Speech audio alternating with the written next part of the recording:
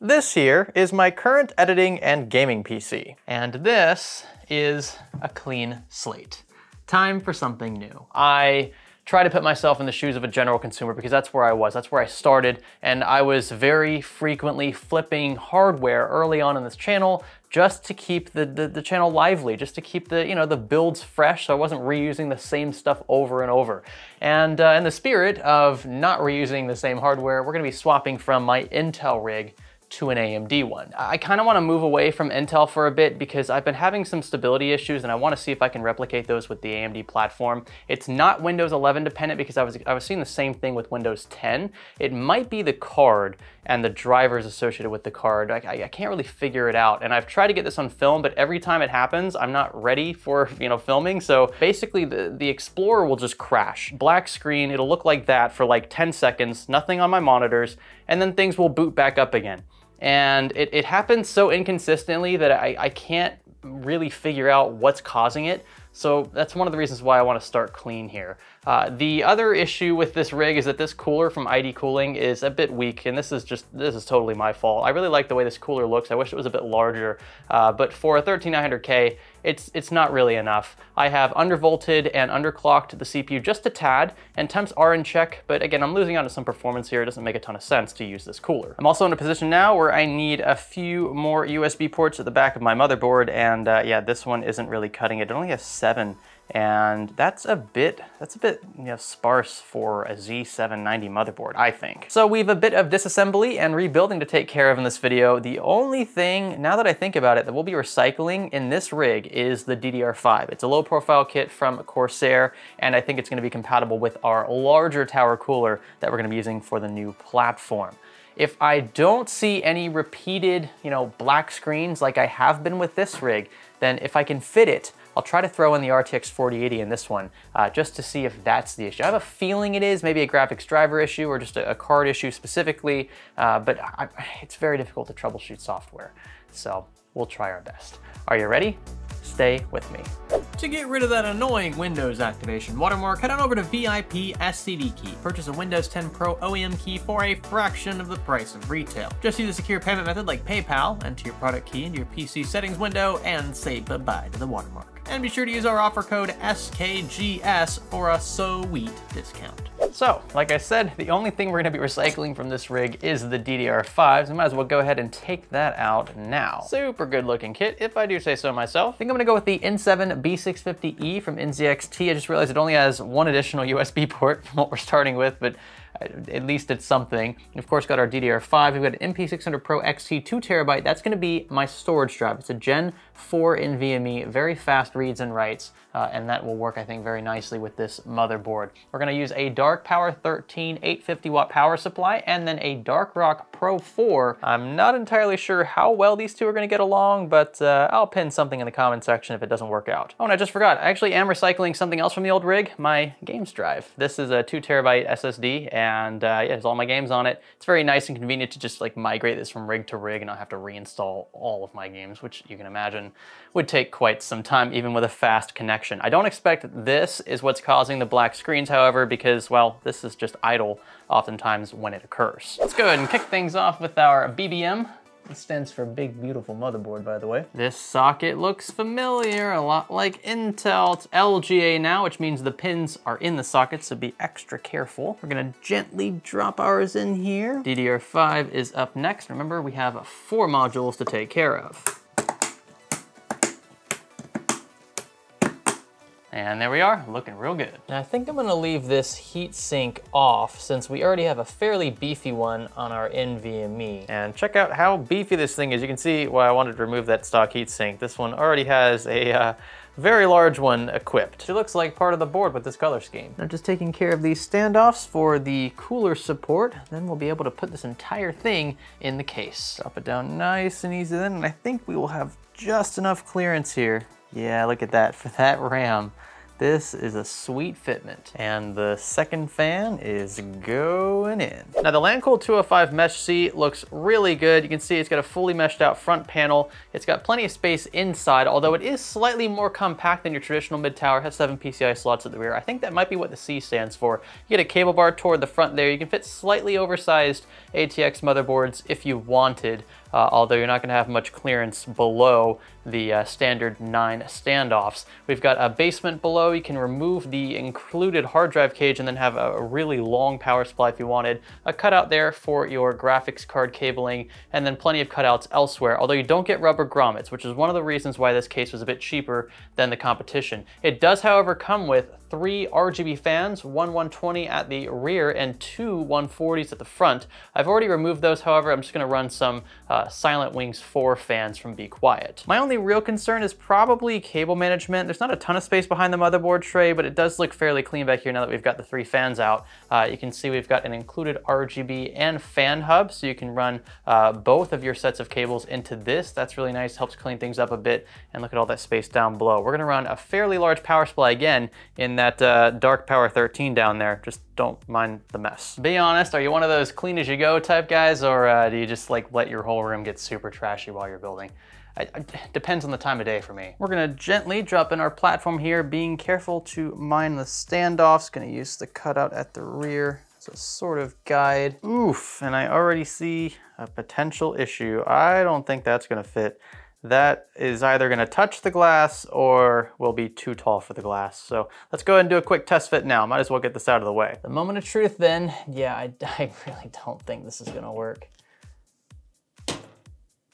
Wow, it's touching perfectly. I don't think we're gonna have an issue with vibrations, especially with these higher end fans from Be Quiet, but it's almost like this, this cooler and this case are made for each other. Holy cow, I can't believe how close that is. And with the basic wiring taken care of, we can now move on to the PSU. That conveniently rhymed. Just when you thought power supplies couldn't get sexy. Look at that, they even gave us some sweet, sweet peel. I'm gonna slide it in from the right side here. Ooh, that is a perfect fit. Come on now.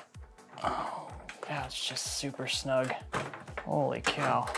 Alrighty, and we'll tighten things down. Don't want to forget our game storage drive. Gonna slide that in off to the side just so it's sort of out of the way. Power things up. Also, don't want to forget our SATA data cable. Gonna add several fans to this rig, including a 120mm at the rear, which is gonna be a tight fit. Holy cow. Tolerances in this case are pretty thin. I'm gonna throw 2 140mm up top. The bracket in this case, by the way, is removable, which is nice. So we've got those 2 secured. Easy does it now. Gonna get everything else here wired up, including obviously the 24 pin. And we've things looking fairly clean back here. Oh, come on, zip tie. Come on now. There we go.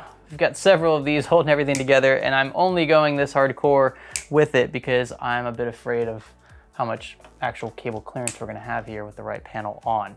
I'm still undecided about the graphics card. I don't exactly know what I'm gonna do. I really don't wanna recycle the 4080. I'd like to move on to something else. The issue is a lot of the programs I use, including the entire Adobe suite, is CUDA accelerated. So I actually do benefit from using an NVIDIA GPU in those regards, but in games, again, I really don't care which way I go. I tend to lean a bit more towards NVIDIA just for the software stability, but I mean, I'm already having software issues as it is with my old rig, so I don't think it would hurt to go with a 7900 XTX or something.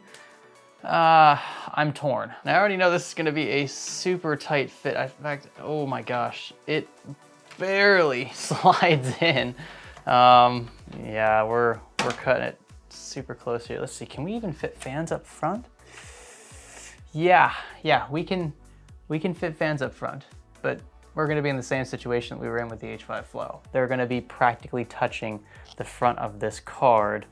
I mean, it really does look good though, I gotta say. It looks really good having all this space down here filled out with a larger heat sink in this card. A lot of boring math later. Well, okay, I'm kind of sort of backtracking now, and I'm second guessing myself. So I've actually ripped the motherboard clean out of that case. It's sitting right there. And I'm asking myself, do I really want to have a CPU tower cooler touching tempered glass? The answer to that is no. I really don't. Long term, you know, who knows if you get vibrations and things, it's gonna probably annoy me.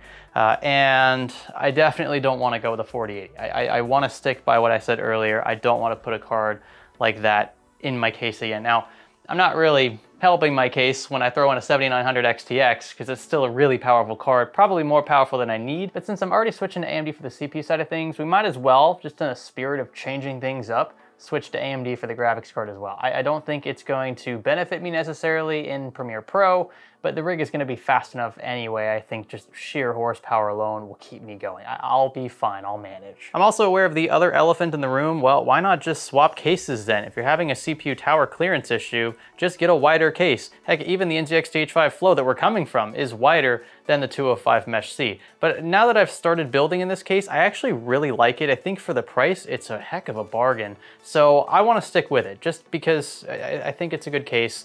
And there are other cooling options we could go with. I think we're probably gonna end up going with an AIO, but we have enough clearance up top actually that we could mount one up here and still have a little wiggle room down below. Phew. That was about 3 hours worth of off-camera part swapping. And I know it seems like I'm flip-flopping a lot. I'm just trying to get this right because once it is finished, I hopefully won't have to touch it for several months. And it's important that this doesn't stay down for any decent amount of time because I do use this to edit all the videos you see. I also game with it. So it's important that it stays up and running and functions properly. I swapped out the tower cooler, obviously, for an AIO. This is an ID Cooling 240 mil rig, and I swapped out the stock fans with some Silent Wings 4s because of higher CFM. And the fin density in this AIO is actually pretty high. I was able to wrap the tubing around the block a bit, give it a little spiral effect. I think it looks fairly clean. Elsewhere, I didn't change too much. I put two 140s up front.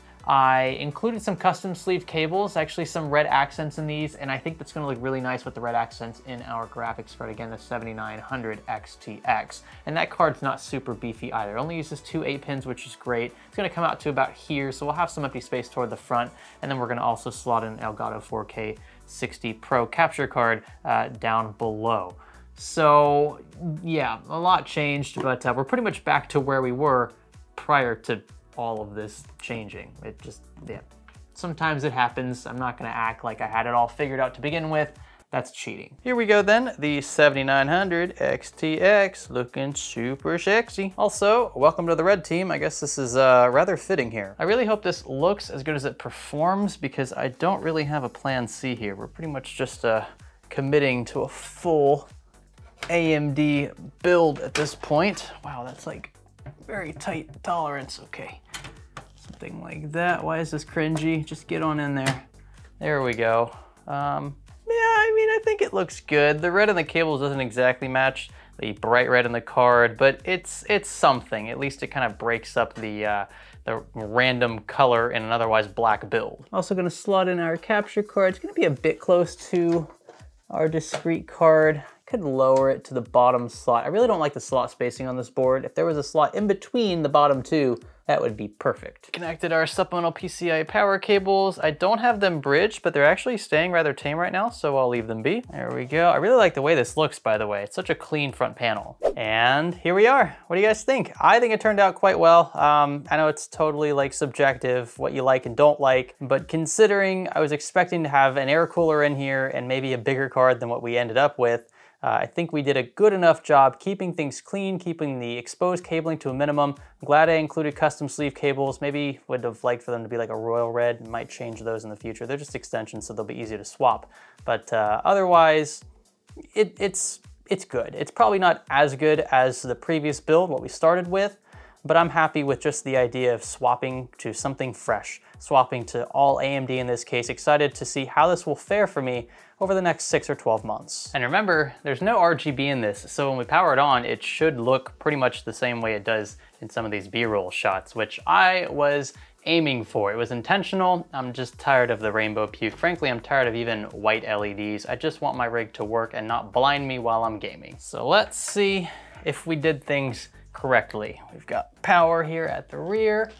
We're gonna power the front. Uh-oh, that is Books. What's up, buddy? Sorry, food is done. Oh, food is done? Yeah. Oh, well, guess what? I literally just finished building the computer. Oh! Yeah, see? So it's all ready to go now. You like it? Yeah. Looks pretty cool, huh? I want to spin a fan. Oh, the fans are already spinning right now. It hurt the fingers. Watch if I go, ow, ow, ow. See, ow. Ow, ow, ow. I guess I really didn't expect there to be white LEDs in the block. I couldn't tell if the block was semi-transparent or not for that very reason. And then I, of course, forgot there was a sliver of white in the 7900 XTX. I don't think it's in the 7900 XT, just the XTX. I don't know. But it's subtle, it's very tame, not the end of the world. This rig is also super quiet. Thankfully not hearing any coil whine at all, especially at idle, which I was hearing in my old rig. That's a good sign. It's just, I mean, I haven't even calibrated the fan curves yet. It's just a testament to how quiet these Silent Wings fans are. Even when you place them over a radiator, the high CFM models are just really good at not only displacing air, but being especially quiet at the same time. Other than that, I think all we need to do now is install Windows and reinstall every single program I had on my old system. That's gonna take a little bit. Like, I think it's healthy personally to occasionally reinstall Windows. You know, things get very bogged down, very bloated in the long run. You don't realize how many programs you have running that you may not use anymore. And often they can take advantage of resources in the background that you could otherwise be using for the programs you're using at hand. So, starting fresh, I don't think is a bad thing. I tend to do it once every year or so, and it does noticeably speed up the system. When you have a fresh Windows 10 or Windows 11 install, it's just so much snappier than a rig that's been running for 2-3 years, especially if it has tons of programs already loaded on. So if I'm being honest, that's probably what I'm looking forward to the most here. I'm fairly experienced with the 7950X, not so much with the 7900 XTX. Golly, these names are just throwing me for what I really should have done is 7900X and then 7900 XTX CPU and grab that would have been the end of the world. But I will report back shortly. I'll let you know if the stability of the system is back, if we're seeing any random black screens. I was noticing it mostly when I was video editing, so I expect that since we've swapped to all AMD, won't be CUDA accelerating or anything like that, we're probably not going to run into the same black screens. If we do, then I suspect it's a Windows issue. But I feel like it would be more widespread. There'd be more reports of Explorer consistently crashing if it was happening across multiple platforms and multiple hardware combinations. So we'll see. Again, it's just finicky software, but hopefully we'll be back up and running without any issues. If you enjoyed this one, give it a thumbs up. Consider subscribing if you haven't already. Consider joining our Discord server. It's totally free to do so. If you want to support us on Patreon, you can do so via that link in the description. And I will catch you in the next one. My name is Greg. Thanks for learning with me.